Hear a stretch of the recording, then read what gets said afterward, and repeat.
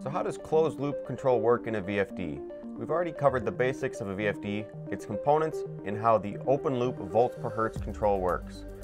In this video, we'll talk about the more advanced closed loop control for precise control of the motor's speed and torque. Now before we get into the more advanced closed loop control, let's do a quick recap of the open loop control. You'll remember from our volts per hertz video that as long as you keep the ratio of the output frequency and voltage constant, you'll have a power that increases linearly with the frequency and a torque that is constant up to the motor's rated frequency. This is great for more simple applications such as pumps or fans, but for more advanced applications such as spindle control or material handling, you'll need the closed loop control to precisely control the speed and torque of the motor. So in the open loop volts per hertz mode, the drive outputs power to the motor and it just keeps outputting and outputting, but it doesn't actually know what's going on at the motor. With the addition of an encoder, the drive can get speed feedback from the motor, so it knows precisely what speed the motor is running at, which can then be incorporated into the drive's control algorithm for the closed loop control. Then you have the loop of power going from the drive to the motor and speed feedback going from the motor to the drive. Now let's break that down into a little bit more detail.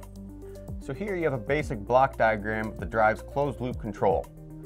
We'll start at the end at the motor. From there, the encoder feedback is fed into the drive to be evaluated and adjusted if necessary. For example, if you picture a motor, in most cases the encoder will be mounted on the back side, so the speed it's measuring is the true speed that the motor is spinning at.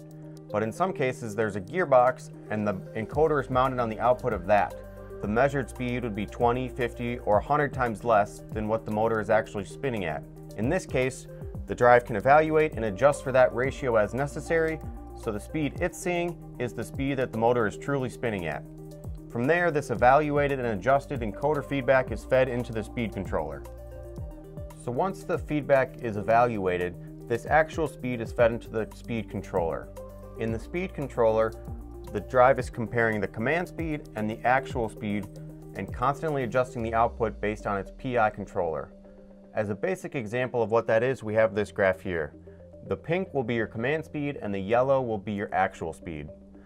The actual speed won't always exactly match your command speed, so the drive is measuring this error and constantly trying to adjust its output. This output is then fed into the current controller. The encoder evaluation is also fed into the motor model. The motor model uses the basic nameplate data of the motor to create a virtual equivalent inside the drive of the motor. Using this and the measured output voltage and current, the drive calculates what it thinks the motor speed should be. This is then also fed into the current controller. The current controller takes all of this feedback to calculate exactly what should be output to the motor to run at the desired speed and torque. Using the motor's encoder feedback and the drive's complex control algorithm, closed loop control allows for a higher performing and more efficient motor operation. If you want a little bit more detail on how closed loop control works and to stay up to date with what's going on here at KB America, check us out at kebamerica.com or like and subscribe to our YouTube channel or follow us on our social media accounts.